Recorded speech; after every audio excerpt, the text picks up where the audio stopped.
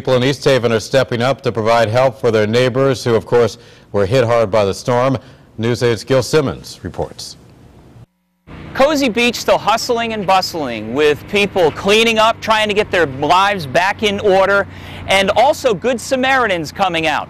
One of those Good Samaritans right here, this is Sean. Sean, you grew up in this area.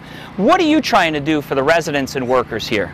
I've taken up a collection of bottled water, snacks for the children and workers. Yesterday, Libby's Italian Ice in New Haven donated 4 gallons of Italian ice, $100 cash.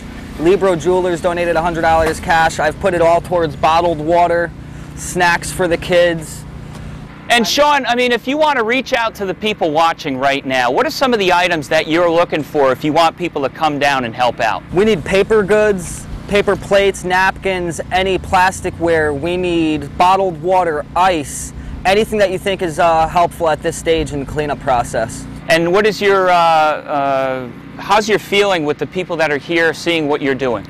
It's been amazing. One lady right here across the street has actually lost everything she has, and she came out of her home and donated $100 cash because she was so moved by what I was doing to help them. Sean, quickly, where can people come down? Where are we located here so people can... We're on the corner of Cozy Beach and Hobson. If you come all the way down to the beach at the Sandpiper, you take a right-hand turn, and we're about 3 blocks down in the middle of the street with a white tent. All right, Sean, you're a good man. Keep up the good work. There you go. Come on down. It's a chance for you to help a local community right here along Cozy Beach. On scene, right here in East Haven, Gil Simmons, News 8.